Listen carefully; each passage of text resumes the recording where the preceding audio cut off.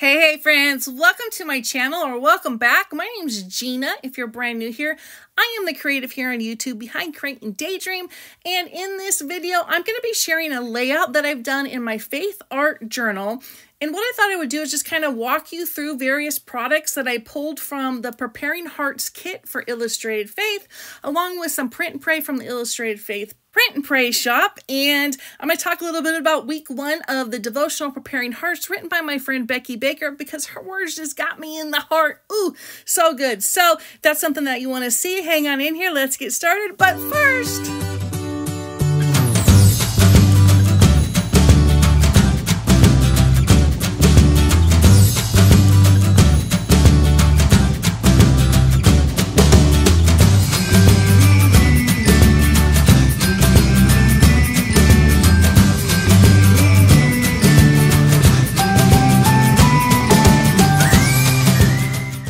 okay, so I am like 2 years, just over 2 years into this channel. I think it's 2 years, and I still love that little catchy intro. I've tried to change it. I'm pretty sure that's the first song that I used. It was free, and I thought, oh, that's kind of catchy and fun. I'm still dancing to it to this day. So just thought I would share that with you.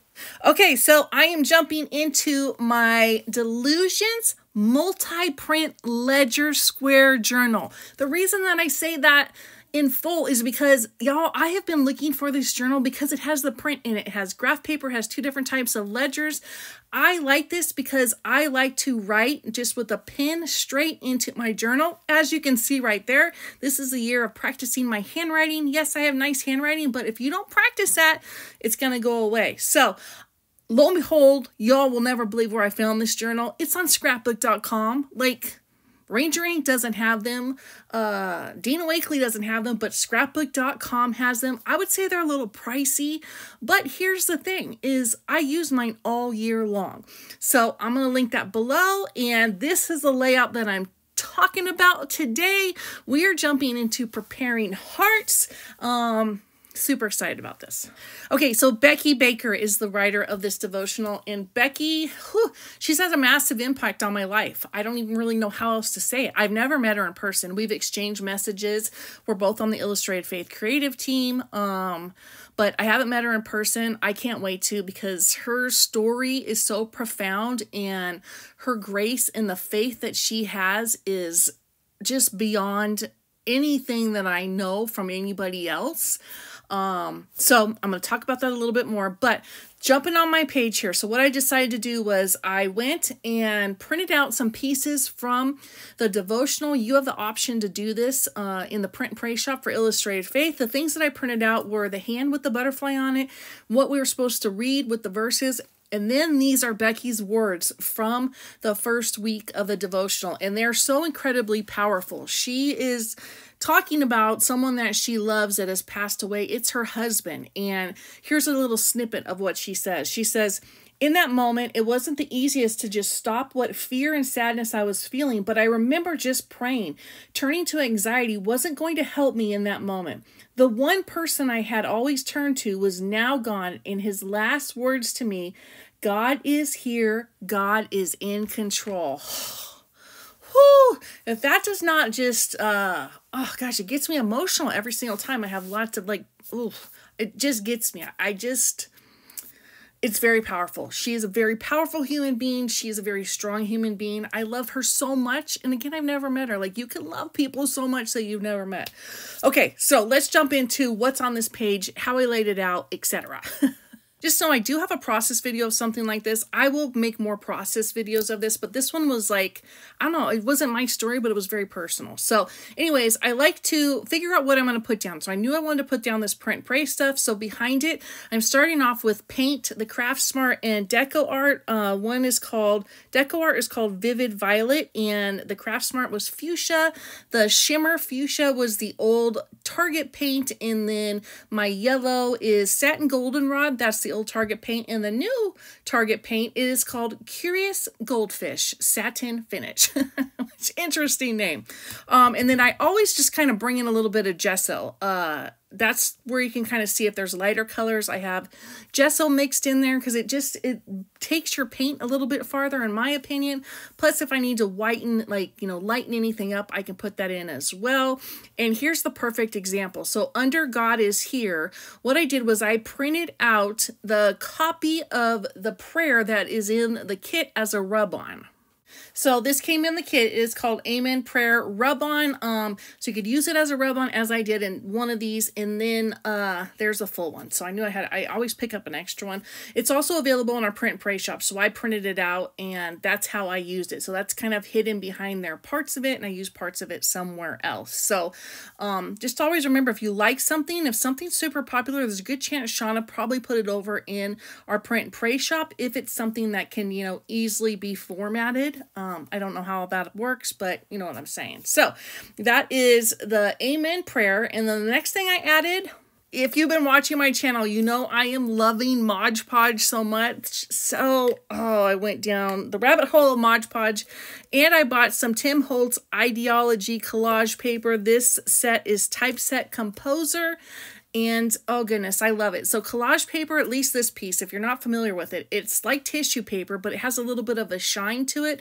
I loved this because it has the bold alpha and bold numbers, and I always like to bring in some black and white into pretty much everything I'm doing, especially if it's mixed media. So I looked around. Tim Holtz has a bunch of these. I'm sure I'm way behind, finding out about it. Obviously I am, because mixed media has been around a long time, but I will share it below if it's still available. I've already picked up some more, so it's on its way. I can't help it. Like I said, I love it so much. And look, see, it just brings a nice accent. So I just kind of put it on the sides. I didn't want it to be the focal point, but I did want it to be a little bit substantial so it would stand out. So I got a few little spots in there, and I love it.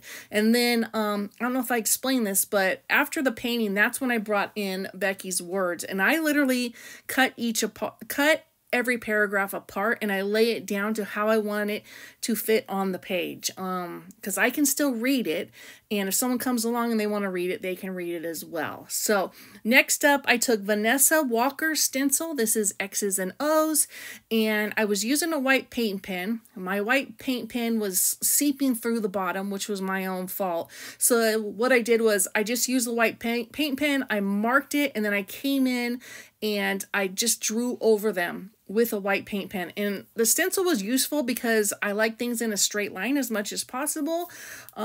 So, you just got to work with what happens. It's mixed media for a reason. Next up is the stamp in this kit, and this was called Preparing My Heart stamp.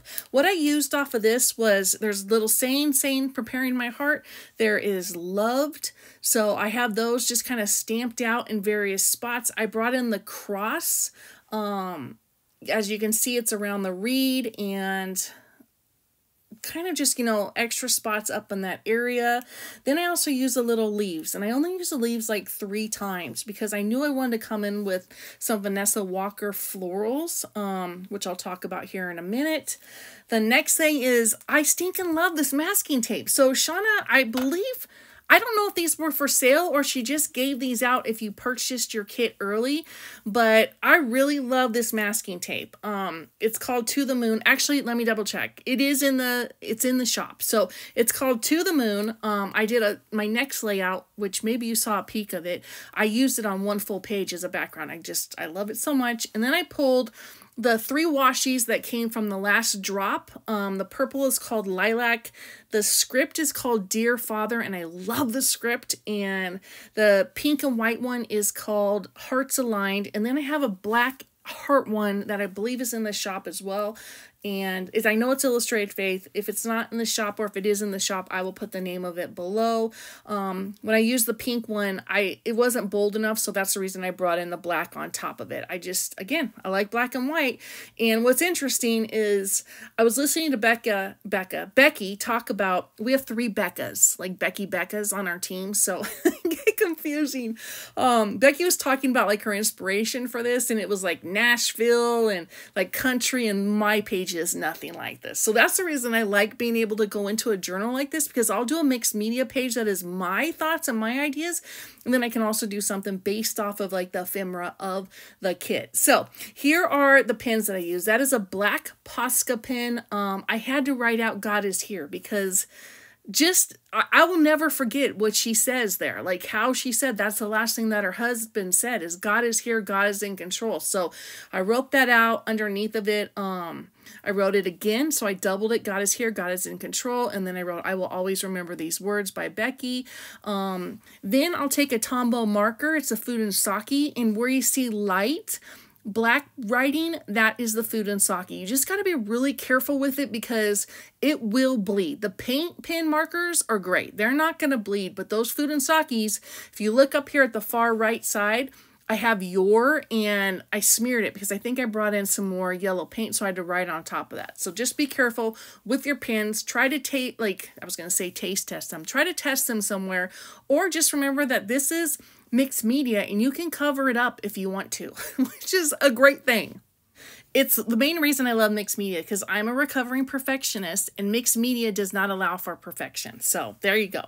That is the ink pad that I use. It stays on. That's because it stays on and it dries super fast. So I love it.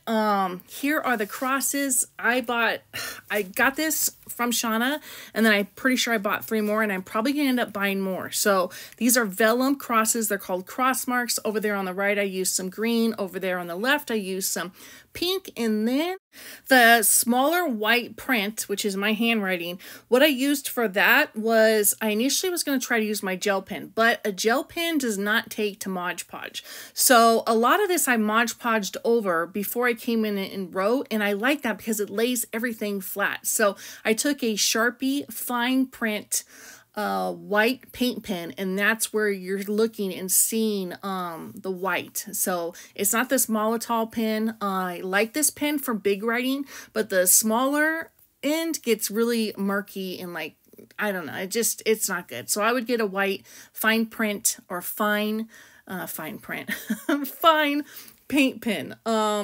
Okay, so last but not least, I think I'm at last but not least, the florals on the edges, those are Vanessa Walker's. I want to say they're Yes and Amen Florals. They're beautiful. I'm using them on all my layouts. Here's a quick little look at my layout where I used the To the Moon and Back masking tape. I did a reel of that layout over on my Instagram. That is at Crank and Daydream. And here's a close-up because I feel like there's a little bit of a glare, weird lighting right now. So y'all, this wraps up my video. I hope you enjoyed it.